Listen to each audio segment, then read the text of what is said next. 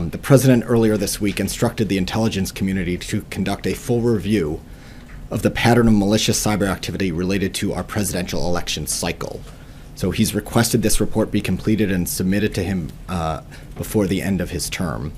As you all know, in 2008, there were intrusions into both the Obama and McCain campaigns.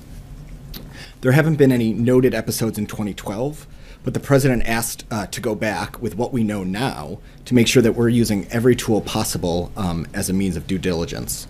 And then, of course, in 2016, our intelligence community determined that there was malicious cyber activity intended to interfere with our elections. In the high confidence assessment that was released this past October, the intelligence community made very clear that this was activity directed by the highest levels of the Russian government.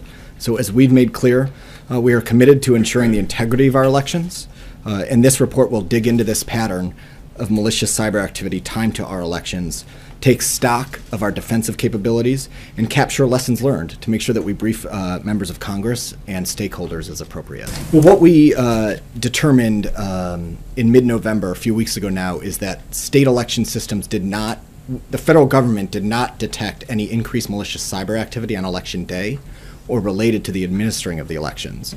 So we've already made that determination, and that's something we've announced publicly from here. But I want to be clear here that this is not an effort to challenge the outcome of the election, that we have acknowledged who won the election. It wasn't the candidate that the president campaigned for.